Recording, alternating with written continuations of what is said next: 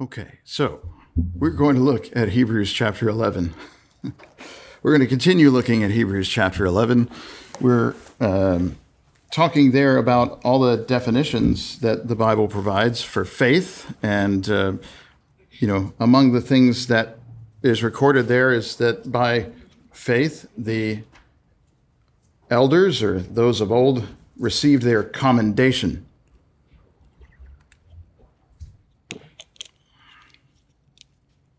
Have a few things to say about commendation from the standpoint of the language there to understand what's meant by that. But I want to go fairly quickly into the first example of somebody being commended by faith, which is Abel. So we'll be looking at commended as righteous, but we'll be looking fairly specifically at Abel. But it is Hebrews 11 that says faith is the assurance of things hoped for, the conviction of things unseen, and the means by which the people of old received their commendation. So when we say the people of old, we mean the elders, those that came before the ancient nation of Israel, for example. And in fact, they're among those who are recorded here in the 11th chapter, but there are others who are recorded here in the 11th chapter, who are the people of old, those that came before, in years before, centuries before, prior to our existence, who are nonetheless our fathers, our ancestors, because of the common faith that we have, that we share together.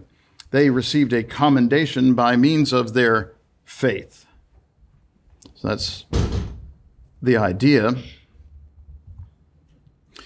And the fourth verse is where you talk about Abel. Let me say about this commendation, the word for commendation is a testimony, the testimony given by a witness in court. When we say they received their commendation, we mean it was testified about them.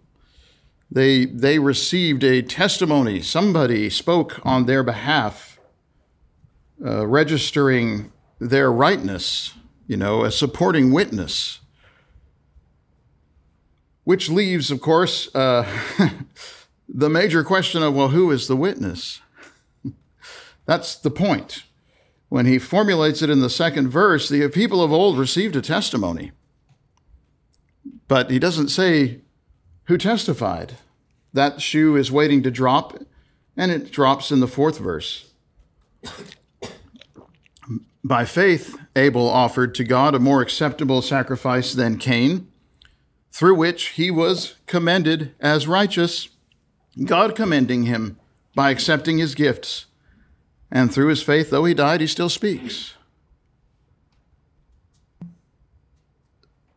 So Abel, by means of faith, offered a sacrifice that was a better one. And through this faith, he was commended as righteous, meaning he received the testimony that he was right, that he was just. He was vindicated in court, you might say. And who commended him? God commended him by accepting his gifts. And through faith, though he died, he still speaks. But the commendation came from God. And it's interesting to me that in this first example of somebody receiving a commendation by faith, he makes a real point of it, saying it twice, that he was commended as righteous, God commending him by accepting his gifts. So it's God whom we are trying to please. It's God whose commendation we seek. And we may or may not have the commendation of other people around us. Sometimes you do and sometimes you don't. But the one that you're looking for, whom are we seeking to please? Is it man or is it God? The one you're looking for is God if you are walking by faith, if you live the faith of Hebrews 11.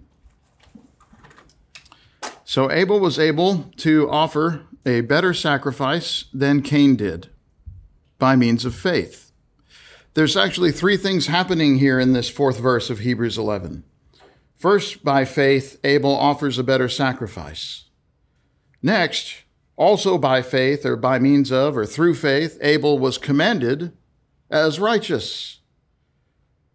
And finally, by faith, or through faith, Abel still speaks, despite death. There's three things happening there in the fourth verse of Hebrews 11, all of them by means of faith. Because he believed in God, because he trusted God, something happened, and that's what we're looking at.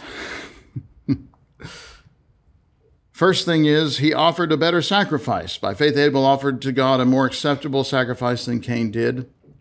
And that's the first thing that we'll look at here.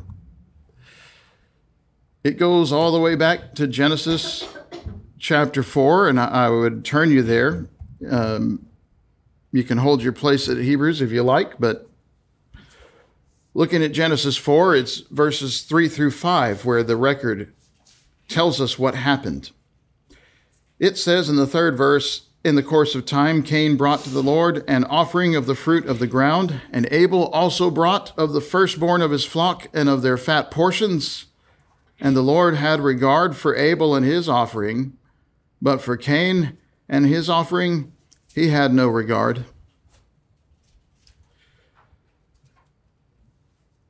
Two brothers offered, right? You got two different offerings here. Cain offers, Abel offers, but we're told quite precisely in the fourth and fifth verses that the Lord had regard for Abel and for his offering, but for Cain and his offering, the Lord had no regard. What we mean by this is that a person is as the person does. As this thing that is offered determines what kind of person that is. When God doesn't accept the offering of Cain, he doesn't accept Cain. When he doesn't accept the offering, or he does accept the offer of Abel, he accepts Abel. The person is as the person offers. And I don't know if there's a better summary of living the life of God. You are what you do. You live for God or you don't. You choose God's things or you don't. You seek his pleasure or you don't. Well, Abel sought the Lord by faith, and this meant that God regarded his offering, though he did not have regard for Cain's offering. But if you look at it a little more closely, we got two brothers. We have two offerings. One of the offerings is acceptable. One of the offerings is not acceptable. What's the difference between them? Some have said that they think it is the things that were offered, that Cain brought fruit of the ground and Abel brought animals of the flock. But, there's no basis for that. It doesn't tell us what God asked for, on the one hand. On the other hand, the law of Moses makes provision for all kinds of offerings of both things. They're both acceptable. That doesn't seem to be at issue here. Rather, I would focus in on the difference between verse 3 and 4 being that Cain brought to the Lord an offering. Abel brought the firstborn and their fat portions. Abel brought the best, is what that means. They both brought something. They both offered something. They both showed up at the worship services of the Lord. But one of them brought the best in service to God. One of them just brought. And one of those things is acceptable to God, and one of those things is not acceptable to God. Being there is good. You should be there. But if you're not worshiping in spirit and in truth, if your heart is not in the songs that you sing, when we're to be making melody with the heart, teaching and admonishing one another, that can't be acceptable to God. God has to have the first. He has to have the best. Abel offered the best. Cain just brought. He brought something, I'm here. What more do you want? Well, what God wants is our hearts. Cain's heart is not in it. That's what's happening in Genesis 4. You can see the difference between their offerings is that Abel gave the best. That's the meaning in Hebrews 11:4 when it said he offered to God a more acceptable sacrifice than Cain did. Cain offered a sacrifice, but it was not as good because Abel offered the best. It was a real sacrifice. The firstborn of the flock, their fat portions. What does it mean? It means that by faith, if you will, because Abel believed in God, because he trusted God, he knew something. He understood something about who God is. He knew the nature of God. He was able to draw a conclusion about this, that God must have the best. God cannot take less than the best. How could I show up and offer less than the best to God? Isn't he the Most High? Isn't he the creator of all the earth? Well, by faith you know these things, and by faith you live this way, and you make these kinds of offerings in your own life.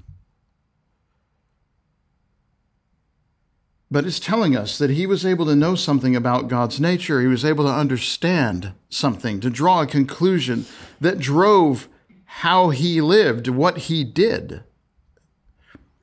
That's what it is to live by faith. And I think that's the simplest approach to the first thing here, that Abel offered a better sacrifice. That's what's better about it.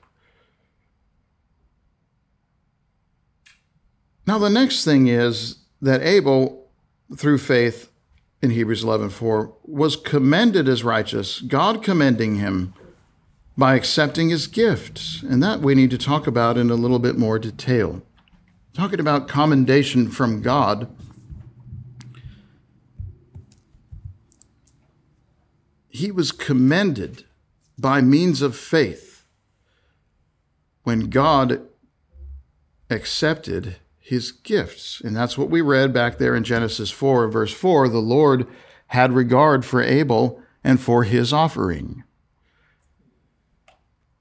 That's the specific example of somebody here in Hebrews 11 receiving a commendation from God. God testified about him that he was righteous. How did God testify about him? Well, he testified about him by accepting the gifts that he offered.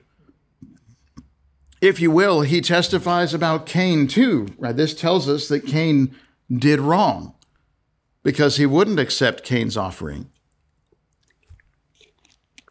But we're talking about Abel being commended.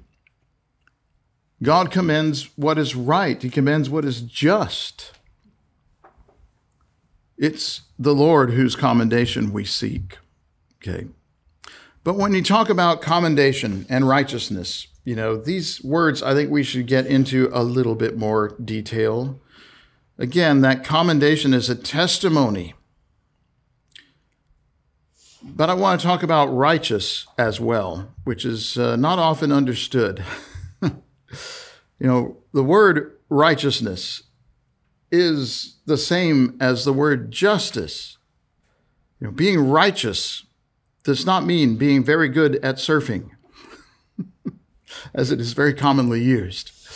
Righteous means justice or just, that somebody is right, that they have been found innocent in court. They have been vindicated in their cause in court.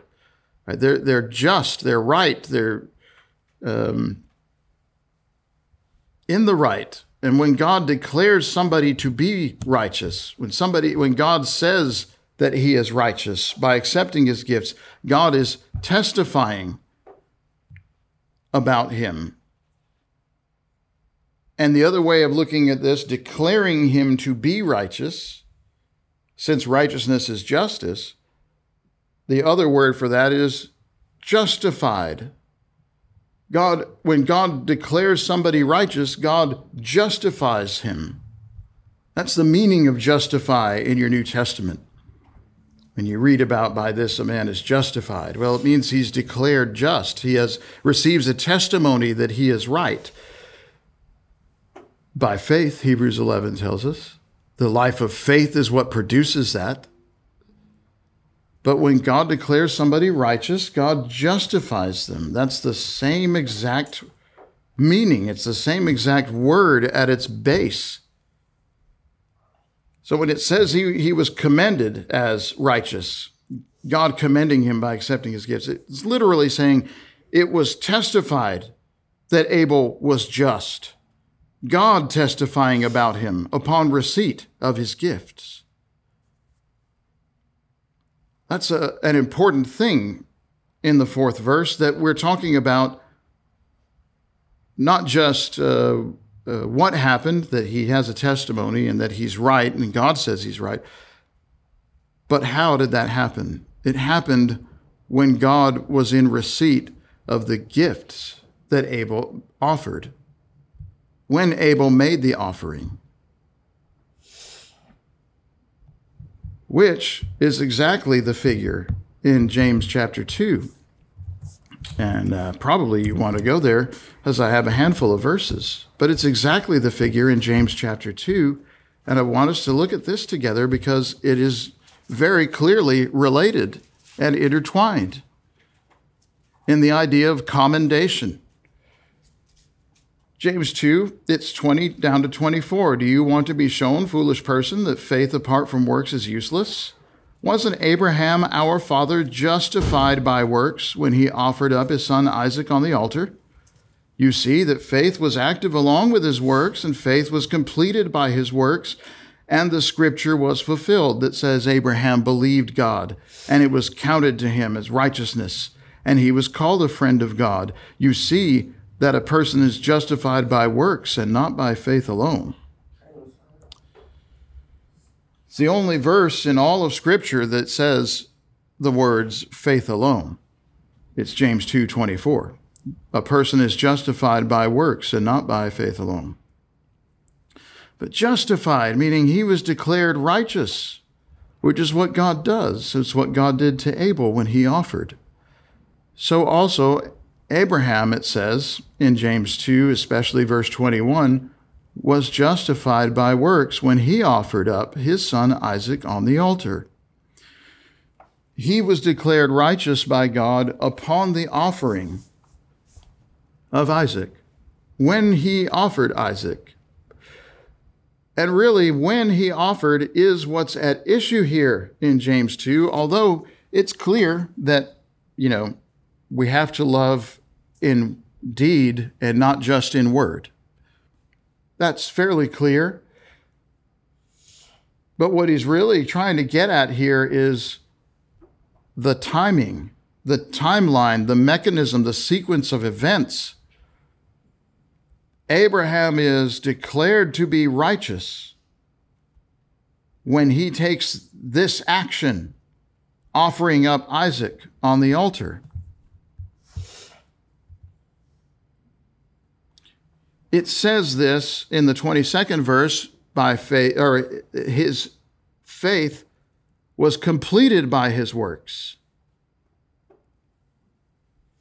It started with faith, but the works are following this, and it's not complete without the works.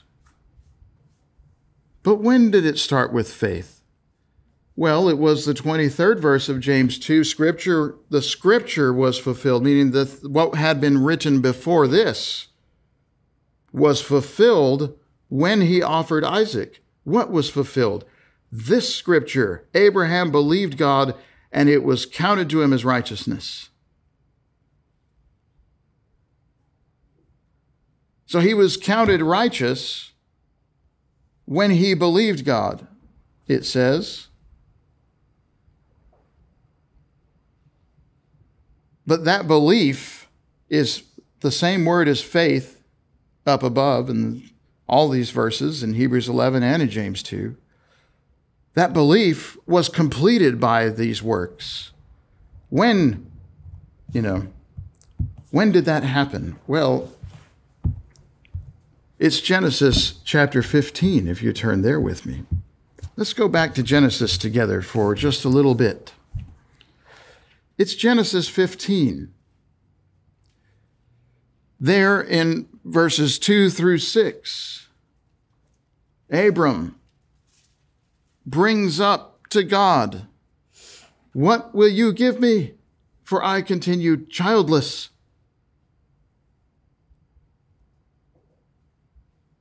"Behold, you've given me no offspring. A slave born in my house will be my heir." And the word of the Lord came to him, "This man will not be your heir, your very own son will be your heir." Genesis 15:4. And he brought him outside and said, "Look toward heaven," verse 5, "number the stars if you're able to number them." Then he said to him, "So shall your offspring be." And he believed the Lord, and the Lord counted it to him as righteousness, which means he reckoned him to be righteous. Because he believed God when God said to him, "You're going to have descendants as numerous as these stars," God considered him to be righteous. This is before he has Isaac. He does not have Isaac. He has not had this child that God promised him, the son of promise.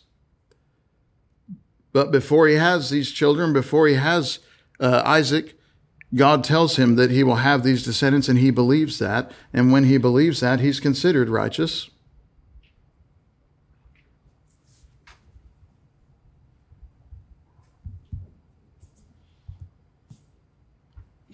But you have to fast forward to 22 of Genesis before you understand what James 2 is trying to tell us. He was declared righteous, not declared righteous, excuse me. He was considered righteous, counted righteous, when he believed God that he would have offspring, but that was before he had Isaac.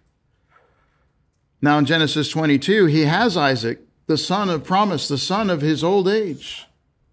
Isaac, who is born miraculously insofar as Abraham was 100 years old, Sarah was 90, and had been barren her entire life. But God said to them that she would have a son, and she did.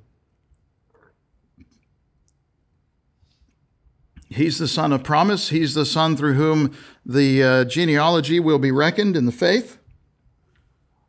And in Genesis 22, the Lord says to him, it says, God tested Abraham and said, "Abraham," he said, "Here I am." He said, "Take your son, your only son Isaac, whom you love, go to the land of Moriah and offer him there as a burnt offering on one of the mountains of which I shall tell you." So Abraham rose early in the morning and saddled his donkey, took the young men and his son Isaac.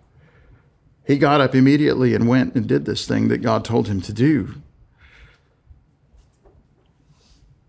He believed God when God said, "You're going to have offspring, and numerous offspring."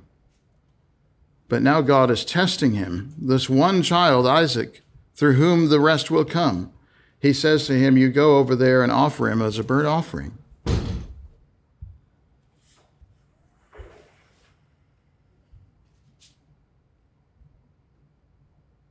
And you find at verse 10, after they get there, Abraham reached out his hand and took the knife to slaughter his son.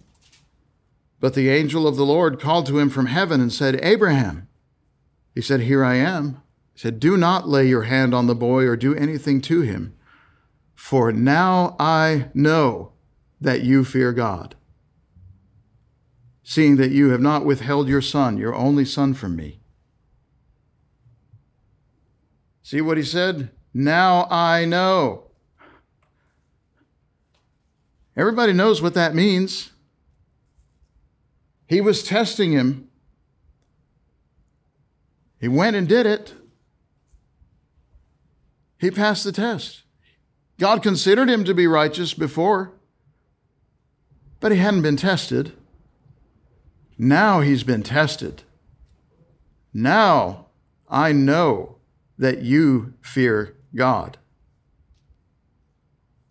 Abraham is justified by the work of offering, like Abel was justified by the work of offering. He had faith, he believed him. But as James said, this thing that was written before he was he believed God and he was considered to be right, was fulfilled, completed, when he offered his son, and God now declares him to be right. Now I know you fear God, literally declaring him to be just because he's passed this test. He believed before, but now it's verified. Now it's vindicated. Now we know this is true faith. He has been tested and he has stood the test. He's not one that springs up quickly, but in time of trial falls away. That's not the way that Abraham is. He remains faithful. But don't stop there. The 15th verse of the 22nd chapter of Genesis continues. The angel of the Lord called to Abraham a second time from heaven and said, "By myself I have sworn, declares the Lord, because you have done this and have not withheld your son, your only son, I will surely bless you. I will surely multiply your offspring as the stars of heaven and as the sand on the seashore, and your offspring will possess the gate of his enemies, and in your offspring will all nations of the earth be blessed, because you have obeyed my voice." These are the great promises. I'll multiply your offspring as the stars of heaven, as the sand on the seashore. I wasn't raised in the church. I didn't have those Bible classes, but I'm told that every children's Bible class asked what the promises to Abraham were, and that these are they. Offspring multiplied as the stars of heaven and the sand on the seashore. In your offspring will all nations of the earth be blessed.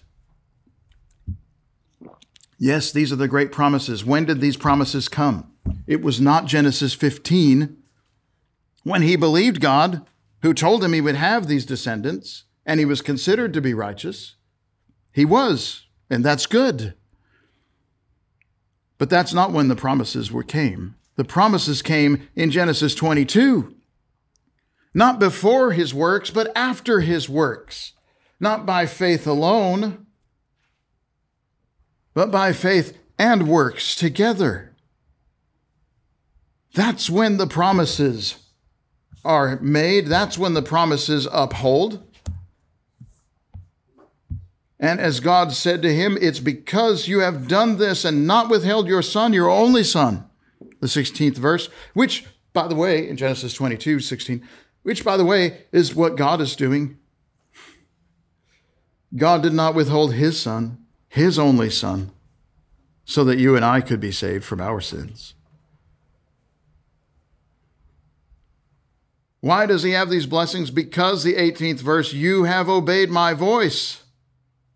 He didn't just believe what God said. He backed that up with action. He backed that up with obedience.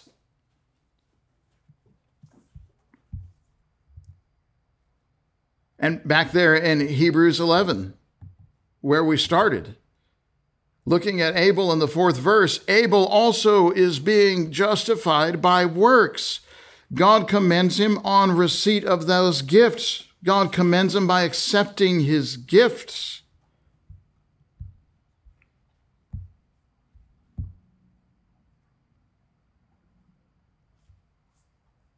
Abraham's justified when he offers Isaac, not before. Though he believed God and he was considered righteous, he was untested. Now that he's tested, he's justified.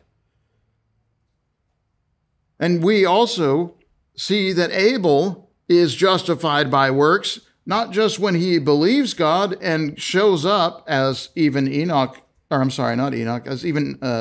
Cain believed God and showed up, but when he knew that God must have the best and he made an offering that was the best, then he was declared right by God.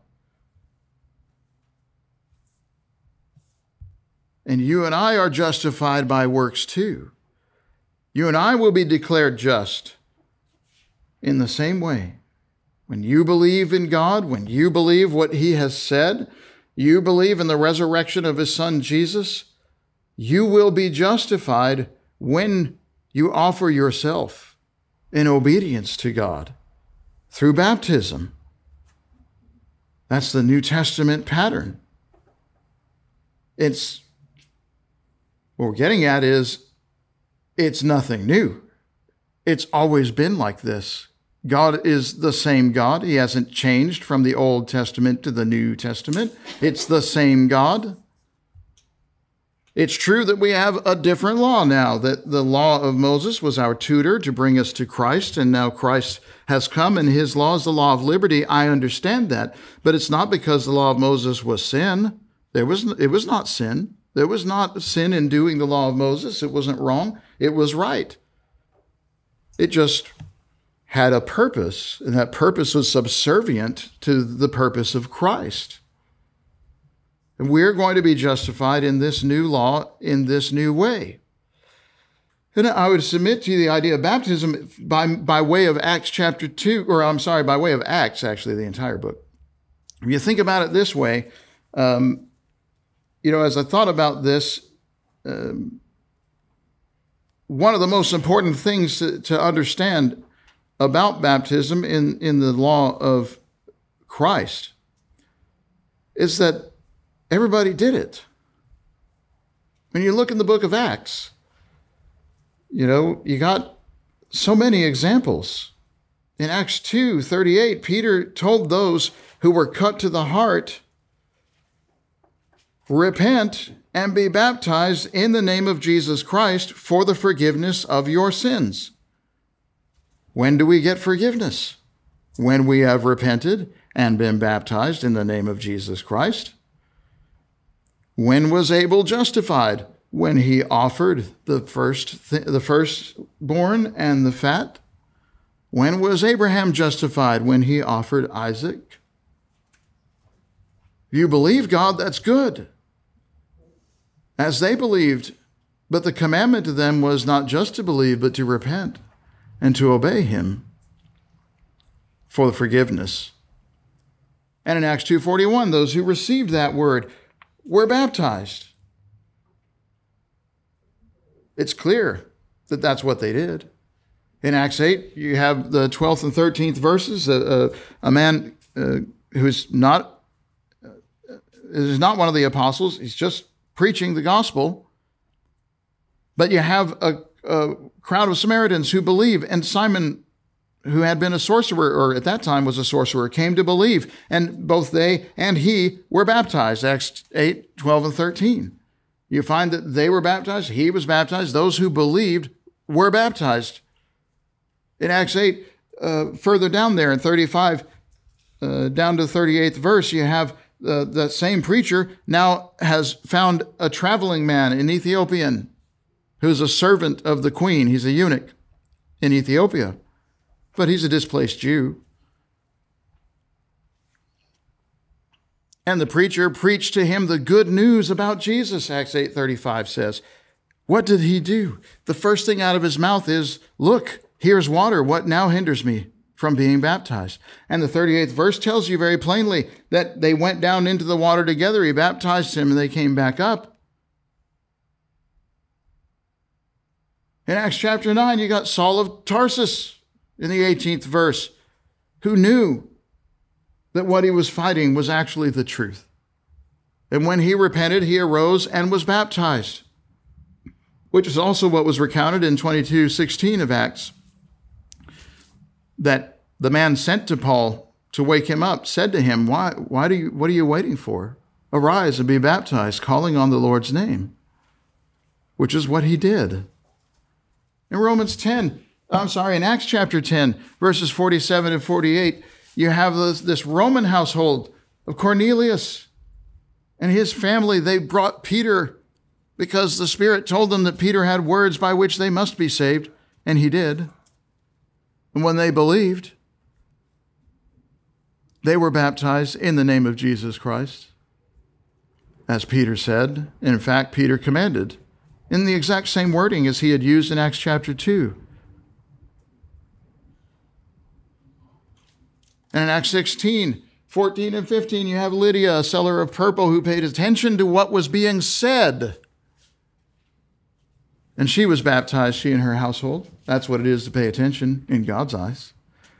In Acts 16:33, a Philippian jailer also believed when the jail was opened that contained Paul and his traveling companions.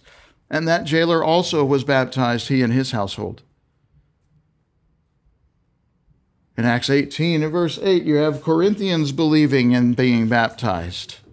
In Acts 19, verses 4 and 5, those at Ephesus who had heard only up through the baptism of John until that point came to believe in Jesus and were baptized in the name of Jesus.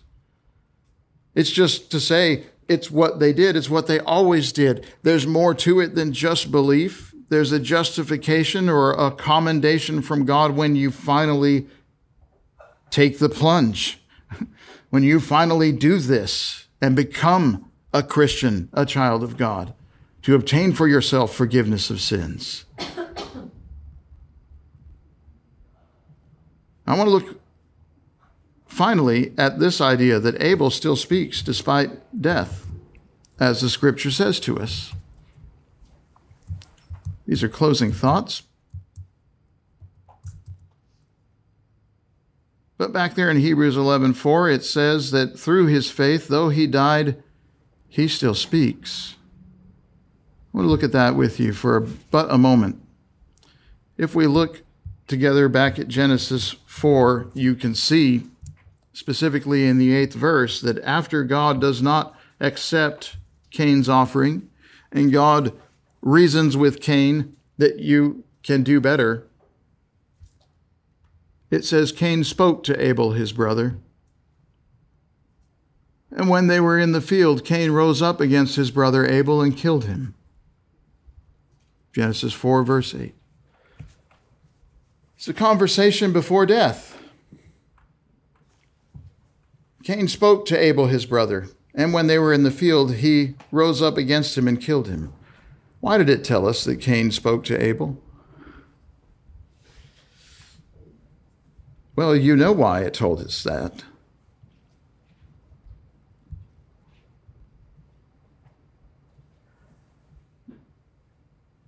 Cain's upset that God isn't accepting his offering, and he thinks that when he goes crying to Abel about this, he's going to find a sympathetic ear. That is not what Cain found, is it? That's not what happened. It's 1 John chapter 3, if you want to look at that. It's 1 John 3 that tells you. In the 12th and 13th verses, it said we should not be like Cain, who was of the evil one and murdered his brother. Why did he murder him? Because his own deeds were evil and his brother's deeds were righteous.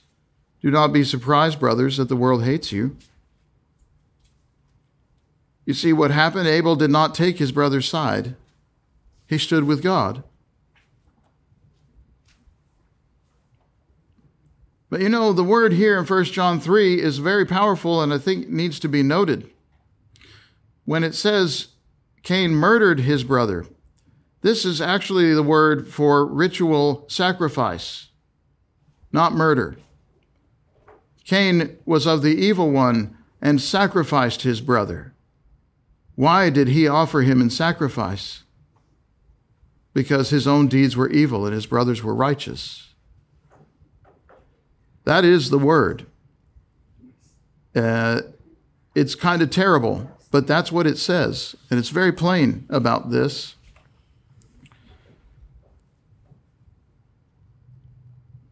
It makes it very clear that Cain went to him thinking he was going to get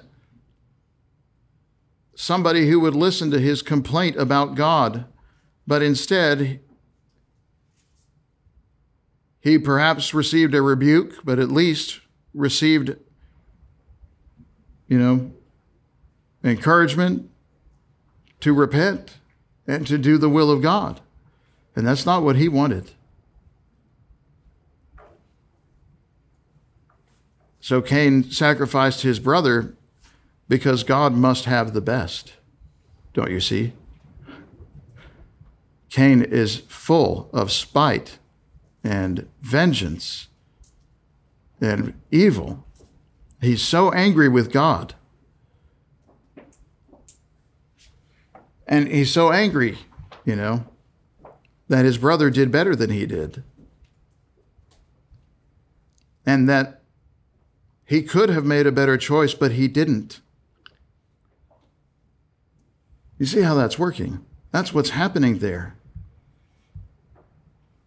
But Hebrews 11, to go back to it, told us, through his faith, though he died, he still speaks.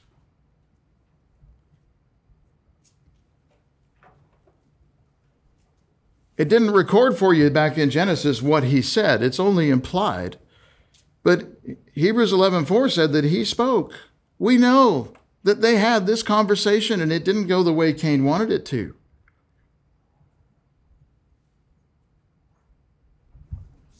But in the gospel, I would turn you, consider this that's written there.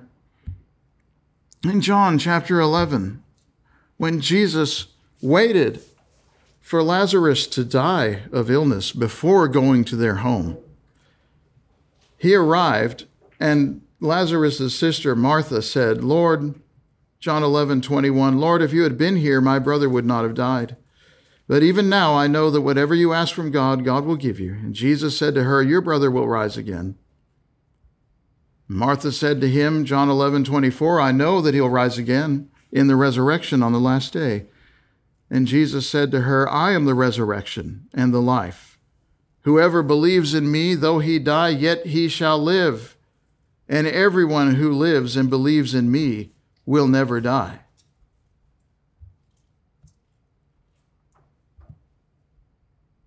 Yes, Abel, though he died, still speaks, because whoever believes in him, in God, whoever believes in Christ, though he die, yet shall he live. Abel, though he died, still speaks, and it's recorded for us in Revelation. Remember Revelation chapter 1, when the Lord appears to John. One of the things he says to him in the 17th verse and the 18th verse of Revelation 1, I am the first and the last, the living one. I died, and behold, I am alive forevermore, and I have the keys of death and Hades. Though he died, he still speaks. I died, and behold, I am alive, he says. You're not going to stop him. He's overcome death. And ultimately, we have to go to Romans 6. What shall we say? Are we to continue in sin that grace may abound, since we're forgiven by grace? Well, no. By no means. How can we who died to sin live any longer in it? Don't you know, all of us who have been baptized into Christ Jesus were baptized into his death? We were buried with him by baptism into death, in order that as he was raised from the dead by the glory of the Father, we too might walk in newness of life. For if we have been united with him in a death like his, we'll be united with him in a resurrection like his. We know the old person was crucified with him, so that the body of sin might be brought to nothing, that we would no longer be enslaved to sin. Because the one who's died has been set free from sin. That's us. If we've died with Christ, we believe we'll live with him. We know Christ, being raised from the dead, will never die again. Death no longer has dominion over him. The death he died to sin once for all, but the life he lives to God forevermore. So you also must consider yourselves dead to sin and alive to God in Christ Jesus.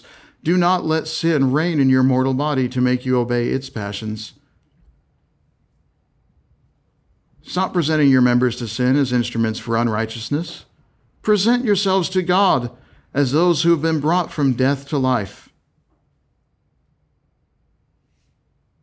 We live because he lives. Abel lives because Christ lives. You see, they're the same. We receive our commendation by faith in the same way. It's the same God, it always has been. Do you live today? Have you overcome death? Having become a Christian, a child of God, obeying God, not just believing what he says, but doing what he says. Becoming a Christian, a child of God. We have water here prepared that you might do what we see everybody did and has done ever since this started in Acts chapter 2. That you might be buried in baptism for forgiveness of sins. And God will declare you right. And you will have the hope of heaven. And you will be a new person, a new creature created in Christ Jesus for good works. Today, are you a Christian already, having done these things, but perhaps have not followed through in these works, have not been active in the service of the Lord? Repent, make things right with God, pray for forgiveness in the heart as we read in Acts 8. But let us pray with you and for you that you might be restored to him and still in your resolve to serve him and to overcome this. If you need our prayers, if you need to be baptized, let your need be known now by coming to the front while we stand, while we sing the song selected.